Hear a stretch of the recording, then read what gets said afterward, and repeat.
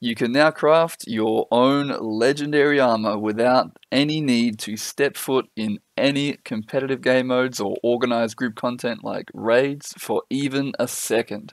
The Legendary Obsidian Armor is here. It's now available to craft, and you can get this legendary set entirely on your own and in the open world.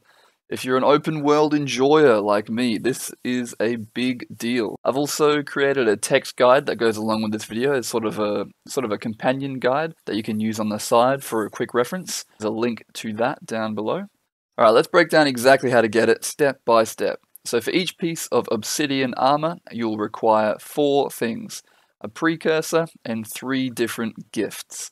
So let's break down each of the gifts first, and then we'll cover those precursor items. Alright, let's start with the gift of mighty or magical prosperity. So this might sound a tad confusing at first, but don't worry. You just need the mighty or magical variant of this gift, depending on which piece of armor you're crafting. So for boots, gloves, and leggings, you'll need the gift of mighty prosperity. And for head, shoulders, and chest, you need the gift of magical prosperity. To keep it simple, if you're crafting a full 6-piece set of the obsidian armor, you'll need 3 of each of these. Each of these gifts requires 50 provisioner tokens, 9 mystic clovers, a gift of condensed might or magic, depending on which one you're making, and a gift of research. So the provisioner tokens, these are a time-gated currency that you can get each day from faction provisioner NPCs. They'll usually cost you a specific material or currency or item, and some of these items are cheaper than others. For more info on provisioner tokens, I'll have a link in the description for a full guide on those. The mystic clovers can be acquired in a few ways. Definitely make sure you grab all of the ones from the Wizard's Vault first. Those will be the best option for you. So you can get up to 20 of them per season from the Wizard's Vault, and that will already give you a big head start. 9 clovers for each piece means a total of 54 for one full set. But you'll also need some extra clovers to unlock some required armor skins, which I'll go over a little bit later in the video.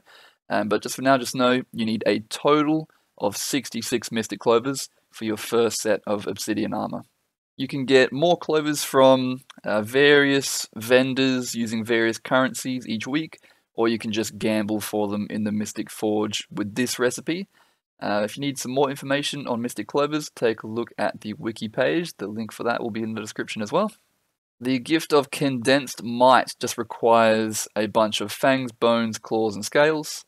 And the gift of condensed magic requires a bunch of blood totems, venom, and dust.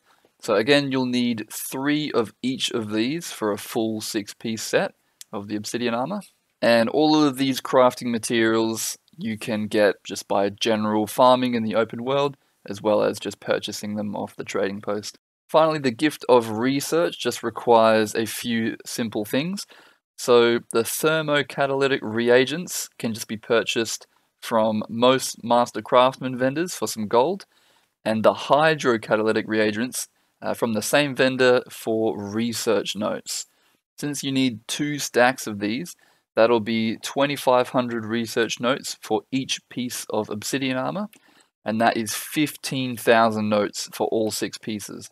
And you'll actually need even more than this, sorry guys, but you're actually going to need another 6,000 research notes on top of that to unlock some armor skins that are required. I'll go over this in more detail a bit later, but just for now, know that you'll actually need a total of 21,000 research notes for your first set. So that's quite a lot of research notes, and they can be a little bit of a pain to get. So I've got a link in the description for a fantastic guide on research notes by Fandral. I definitely recommend this guide. He basically goes over a couple of different methods of obtaining research notes. You can either get them easily but expensively, or cheap but more steps involved kind of thing, or somewhere in the middle, which is kind of what I like to do most of the time. And you'll also need a stack of exotic luck. This is fairly simple to obtain over time just by doing your salvaging of stuff. And if you're unaware, you can craft the lower tiers of luck into the higher ones at an artificer. Only need level 1, so you don't even need to level up the artificing. Moving on to the gift of expertise. So this gift is basically just a bit of gold, spirit shards, and a bunch of cryptis essence that you'll get from rift hunting and convergences. So you'll need 12 amalgamated cryptis essences per piece of obsidian armor, which are crafted with all 3 tiers of the essence as well as some ectoplasm. Make sure you craft these yourself at a crafting station and don't purchase them from Leah because they're more expensive from him. And the Eldritch Scroll is just purchased from a Mystic Forge attendant for 50 spirit shards. The 50 obsidian shards per piece means just 300 of these for a full set. If you need some more obsidian shards, the best way to get them is purchasing them with Karma from a vendor in the Straits of Devastation in Ore. This vendor only shows up once a certain chain of events are completed in the area, so if it's not there, you can either do those events or just come back later. Just don't be tempted to buy obsidian shards from the Wizard's Vault. They may seem like the quickest and easiest way to get them, but just know that it's essentially the most expensive method of obtaining obsidian shards, just because of how valuable Astral Acclaim is. The Cube of Stabilized Dark Energy is crafted at a level 500 crafting station, with 1 ball of dark energy, which comes from salvaging some ascended items, and 75 stabilizing matrices, which you can get from fractals or salvaging ascended trinkets, or you can just buy these from the trading post. Moving on to the Gift of Stormy Skies. So this gift is essentially just a bunch of map completion and doing the new Soto meta events and stuff like that. The Gift of the Astral Ward consists of an item that you get from completing each Secrets of the Obscure map. Currently, the final map in Aeneas isn't fully released yet, so you can get the one for this map in a couple of other ways. Like the other Secrets of the Obscure maps, you can get it by illuminating all of the lanterns that are scattered around the map, and you can also get it by completing story achievements from the new Realm of Dream story, or by doing a bunch of map-related achievements. The Gift of Persistence is just purchased from Leah for a stack of each map's small currency, so the static charges, pinches of stardust, and calcified gasps, as well as a stack of unusual coins as well. The unusual coins, you just get these from opening those greater and lesser arcane chests around the new maps, as well as doing those little shrine guardian things where there's like an invisible chest that can be revealed by completing a small puzzle or something like that. Usually, just picking up a box and placing it somewhere or hitting something. It's usually very simple. And then you just need 5 of the big currency of each Secrets of the Obscure map. So these are the Case of Captured Lightning, Pouches of Stardust, and Clot of Congealed Screams. Again, this is for just a single piece of armor here. So for the full set, you will need 6 stacks of each small currency and unusual coins, 30 of each of the big currency, as well as 6 gifts of each map, which will see you doing a handful of map completions and lantern lightings, or you could just do map completions if you wanted and have enough characters. And with the one from Inaeus, you have the option of those achievements as well that I mentioned to mix things up a little bit. And the 4th and final ingredient to craft your obsidian armor is an item that is essentially a precursor. It's not a real piece of armor that can be equipped like most legendaries have, but it's just basically an item that acts as a precursor. So there are 6 different precursor items, 1 for each piece of armor, all of which are purchased from Leah for 1 lesser vision crystal each. You do have to complete some achievements before you can buy them, and these achievements do require a bit of an investment to complete, but once they're done, you do not have to do them again if you were to craft another weight of obsidian armor at least. So you only need to do these achievements once for your first set. They involve killing a certain boss, which is nice and easy, as well as collecting 3 sets of armor skins. The first set, which is the Rift Hunter set, that is unlocked just by doing some of the Secrets of the Obscure story. And the other 2 sets, which are the Astral Ward and the Oneros Spun sets, are purchased from Leah. And these other 2 sets of armor are the more expensive ones. So each piece of these 2 armor sets will cost you a purified Cryptis essence, which will require all 3 tiers of essence, some ectoplasm, and a mystic clover. An assorted gift of crafting materials, which require a little bit of each tier of that crafting material, some of the big map currency, as well as 500 research notes.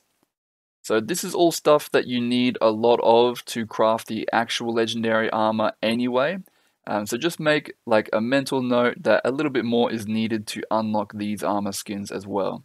You don't need to buy all of the weights, by the way. You just buy 6 pieces of one weight set, and it'll automatically unlock the skins of the other 2 weights as well. So for example, if you unlock the heavy set, light and medium will also automatically unlock. And as I mentioned before, if you're crafting multiple sets of the obsidian armor, you will only need to do this part once, so technically your subsequent sets are actually cheaper than your first one, which is pretty cool.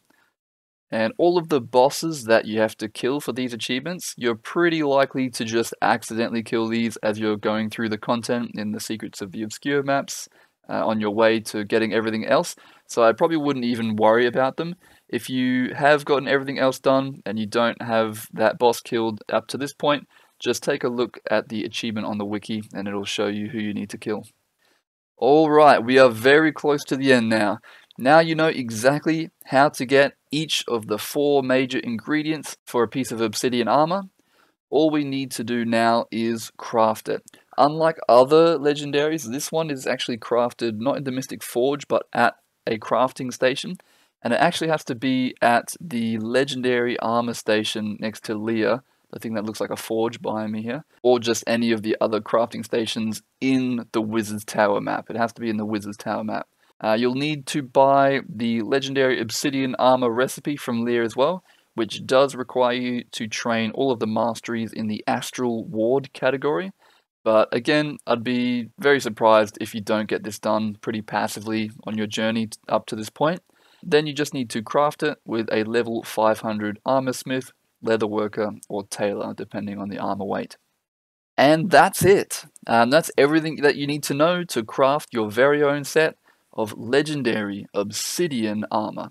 Remember that text guide, which serves as a handy companion to this video guide. You can use that as a quick reference if you ever forget something, and it's fully interactable, so it has like collapsible headings and stuff like that, and it's full of embedded links that take you to pages on the wiki if you ever need more information. So check that out. Link is in the description as well as the pinned comment. Same goes for all of the resources I mentioned in the video or anything else that I thought might be helpful. It's all down there. Alright, thanks so much for watching right to the end. I hope this was helpful. If you enjoyed, you know what to do. And yeah, ask me any of your questions down below. Take it easy, gamers.